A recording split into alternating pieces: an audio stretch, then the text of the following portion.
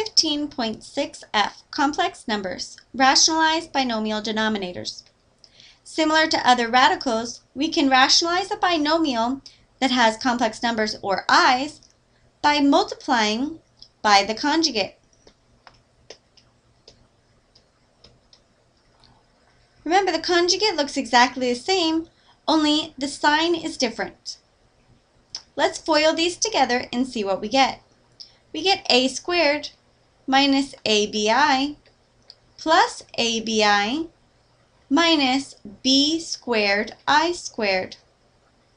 The middle two terms drop out, as should always happen when you multiply conjugates.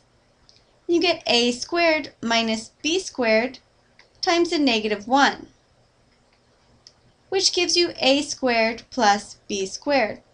As you can see, the I dropped out. So let's see how this works when we're rationalizing denominators in example 1. Here's example 1. As you can see, there's an I in the denominator. Since there's more than one term, or a binomial, we need to multiply by the conjugate. This means we multiply by 2 plus 5i on both the numerator and the denominator.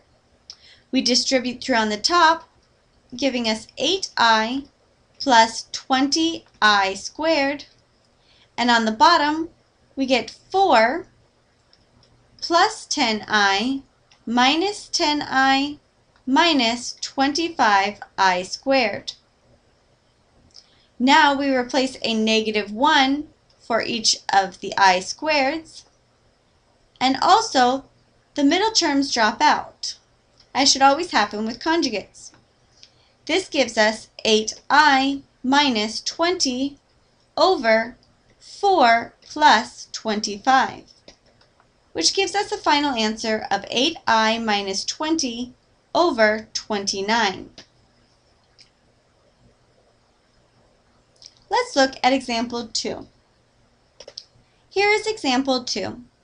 Once again, we will need to multiply by the conjugate, or 3 minus 5i, in both the numerator and the denominator. Now we need to FOIL both the top and the bottom.